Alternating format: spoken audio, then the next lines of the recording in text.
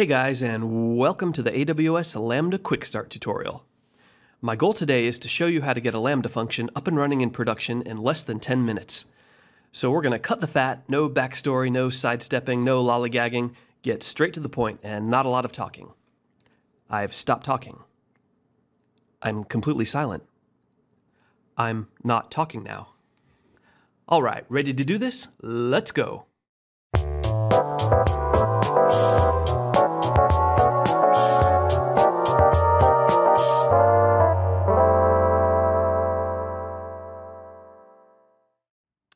Alright guys, so for this simple example, we're going to imagine that we are running a bookstore and we need a Lambda function to basically add books to the inventory, okay?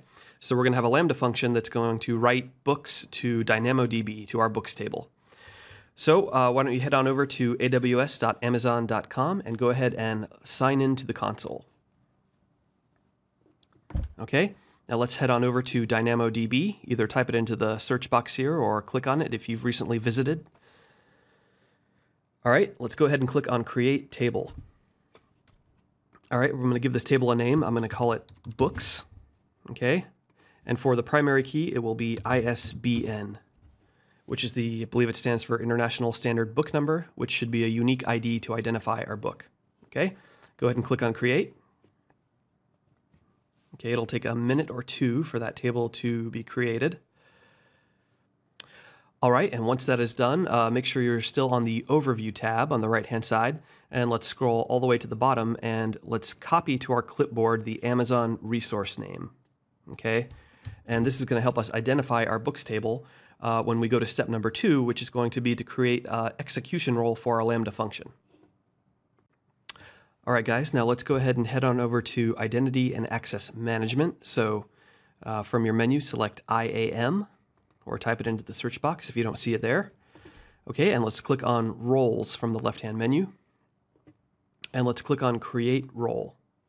All right, select Lambda, and let's click on Next. All right, so from the policy area, let's go ahead and search for AWS Lambda Basic Execution Role. And that should pop up before you're done typing it. And what this will do is basically it's a starting point for our role. It will give us permissions to write to CloudWatch logs. All right, so go ahead and select that. Click on Next. Tags, we don't need to do anything here, so click on Next Review. And let's give this guy a name. So I'm going to say Lambda Books Books Table Role. I'm sure I could think of a better name, but that's fine for now. And we'll bypass the description. Policies, that looks good. All right, let's go ahead and create role. All right, so once you see that role on your roles list page, go ahead and let's just click on it. We're going to do one more thing. Go ahead and click on Add Inline Policy. And here's where we're going to give it specific permissions to interact with our table. So choose Service, and in the box, type in DynamoDB. There it is. Go ahead and click on that. Okay, so we're just going to allow it to do one specific thing, which is put item. So go ahead and click on, under Manual Actions, Add Action. Okay, and type in put item into the box. Okay, and click on Add. All right. Good. Let's go ahead and click on Resources. And once that area is expanded, go ahead and click on Add ARN. And here's where we'll paste in the previously copied Amazon resource name from our table. All right, and everything else should self-populate, so go ahead and click on Add. And that is good, so let's go ahead and click on Review Policy. And let's give our policy a name. I'm going to say Lambda, Lambda Book Write Policy. Okay, good enough for now. Let's go ahead and create policy. Okay, excellent. So our policy, our role is created. Now let's head on over to Lambda and we'll begin to code our Lambda function. So from the top menu, if you expand that, you'll probably see Lambda. If not, just type it into the box here, Lambda, and it should pop up. All right, and this should take us to the Lambda, basically landing page. So On the right-hand side, you'll see an orange button, Create Function. Go ahead and click on that. So we're going to call this Add Book Lambda. All right. We can leave the runtime at NodeJS 8 and leave the role set to choose an existing role. And from the existing role dropdown, we can select our Lambda Books table role. All right, and go ahead and create function. All right, let me just increase my screen size here a little bit. That should do it. Okay, so the first thing we can do is get rid of our boilerplate code here. And let's go just above the handler function. And what I want to do first of all is bring in the AWS SDK. So const AWS equals, this is a require AWS SDK. Okay. Now I want to go below that and I want to pull in the document client library, which will let us interact with DynamoDB. So let's say constant document client equals new AWS dot DynamoDB dot document client.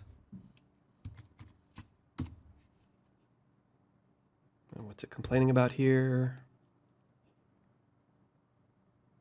Oh, okay. Well, that's going to change in a minute. So, okay. Now, inside of our handler function, the first thing we need to do is to create our payload that we'll be passing into the document client put function. Okay, so this will represent our book object. So I'm going to do constant params equals, and this will be an object. Okay. Now the first property we need is table name. Okay, and this is a string, and I think I called it books. Okay. Next property is item, and this will be, the object that represents the book that we're adding to the system. Okay. So I'm going to say ISBN, which will be our unique identifier. This is a string. I'm just going to give it a random value right now. So let's say 66666. Okay, it's actually a 13-digit number, but that's all right. So for title, just put in any book title you want. I'm going to say War and Peace. Okay. And let's add an author property. Author.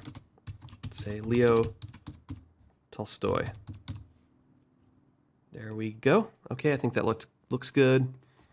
Semicolon at the end. Let's go down to the next line and let's do a try catch because we're going to use async await now that we've got Node.js support. So let's put in an error for the catch block. Okay, so under try, let's do const data that will represent the response. Well, let me just make it say response then. Response. Okay. All right, so I'm going to do await, and then our asynchronous function, document client dot put, pass in params, and just permissify this by adding a promise, calling promise on that. That permissifies the actual put request or the put function so that we can use async await. All right, and let's console log our response. And let's console log any error message that we might get. Hopefully we'll get none, but just in case. There we go. Okay, let's see. AWS is not defined. Okay, of course we need to. Well, let's just make this a caps AWS for now to satisfy that constraint. So yeah, just make sure these two match. And I think that looks good, so let's go ahead and save it. All right, we're ready to test our function, so let's go ahead and click on test. Just give this a quick name, my test, for our test event. Go ahead and save that, create it. Now click on test. All right, now let's navigate back on over to DynamoDB. Okay, click on tables, click on books, items, and there's our item. Okay, so our Lambda function worked, and there is your AWS Lambda in under 10 minutes. I hope you guys enjoyed the Lambda Quickstart tutorial. If you found this useful, please consider subscribing, and I will see you guys in the next video.